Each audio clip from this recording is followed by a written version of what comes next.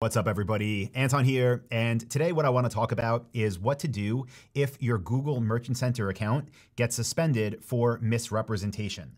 Now, ideally, this isn't going to happen to you because you're going to go through the necessary steps to set it up before you actually create this thing, get something wrong, and then get suspended. But if you found this right now because you just got suspended and you're thinking it's the end of the world, don't worry, you can actually get your accounts back. It's not the strictest thing in the world. You just need to correct what was wrong. I'm sure there's certain things that you can do, kind of make mistakes on, that won't let you get your account back. But if it's a general error that many beginners make, you should be able to have it resolved. So just know in the notes underneath this video, I'm going to include some links. The first is just going to go to Google's general policies on account enforcement for Google Merchant Center. And this is where it lets you know that if they think your account needs to be suspended, they will suspend it. However, you can request a review after changes are made. And even if your first review gets denied, there'll be a cooldown period, as they call it. But after that, you can continue to make changes. You can resubmit it. And again, if you make the correct changes, if you fixed whatever was against their policies to begin with, then you should be good. You should be able to get your account back. It's not impossible, as with some other platforms that you might get banned from. Before we get into this and what I believe is the most common reason for people losing their accounts, I do think it's important to mention that if you are watching this right now or listening to the podcast version and you're a member of my coaching program, Dropship Lifestyle, just stop right now, go to module 6 of the Dropship Blueprint and watch the lesson that is called 6.0.2 Compliance Checklist. Add this to your store. This goes through step by step exactly what to add before you ever actually submit your product feed so that your account doesn't get suspended to begin with. And it's important that you follow that sequentially.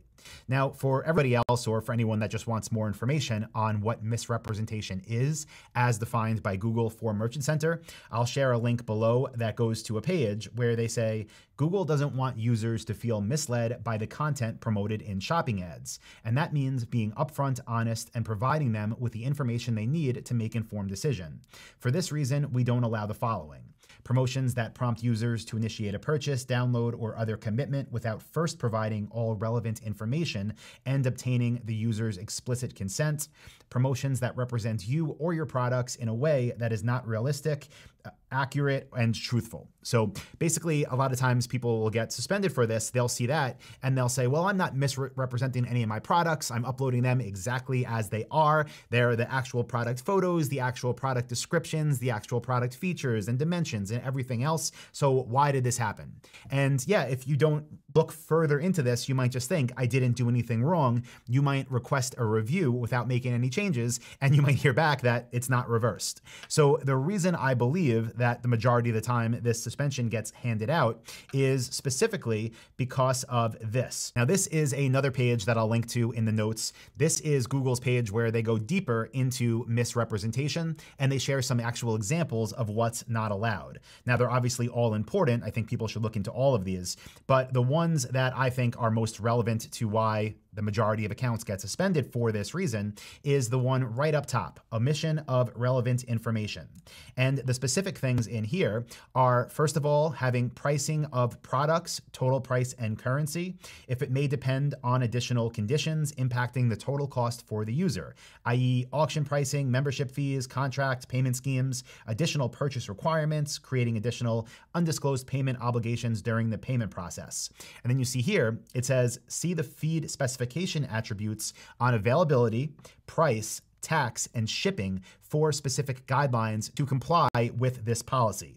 Now, I think that is the biggest one. And you'll see the second one, it says failure to clearly and conspicuously disclose all related conditions before and after the purchase. Examples, missing merchant terms and conditions or shipping information.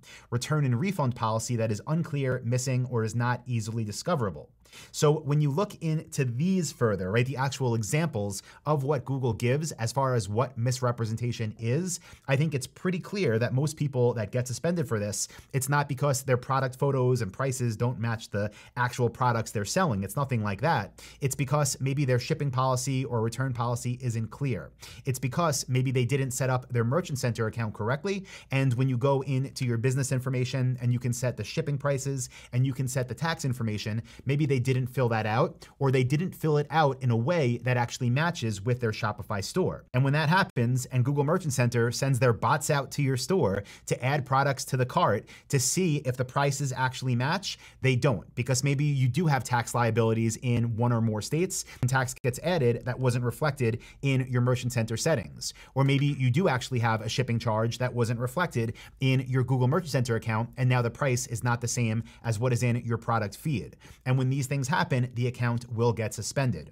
That way, if you get that email and you realize this is one of the problems, either my shipping policy is not specific, or my returns policy is not specific, or I have the product prices actually being changed when somebody is going through checkout, either by shipping costs or tax that's not accurately reflected in my Merchant Center accounts, well then, guess what? This will eventually get triggered. You will eventually get this email from Google, and you'll have to make those changes before you resubmit. But again, it's possible to do. It's not the end of the world. Your account's not gone forever as long as you make those changes.